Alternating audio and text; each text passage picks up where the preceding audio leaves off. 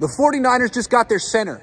They signed Arizona State center Dohnovan West as an undrafted free agent. I know all of us were watching the Niners go through the draft, not take a center, like, what happened? What's going on? Isn't Alex Mack retiring? What's the deal there? They won't say. Well, Dohnovan West was a guy that a lot of 49ers draftniks was high on. I mean, I think a lot of people expected he would go 3rd round, 4th round, and every round that he was still available, people were like, what's going on? Well, now he's on the 49ers. He played guard and center at Arizona State, but he's a little small to play guard. He's a little small to play center right now, but he definitely has the movement skills. He has the experience. And frankly, if Alex Mack retires, he has the job.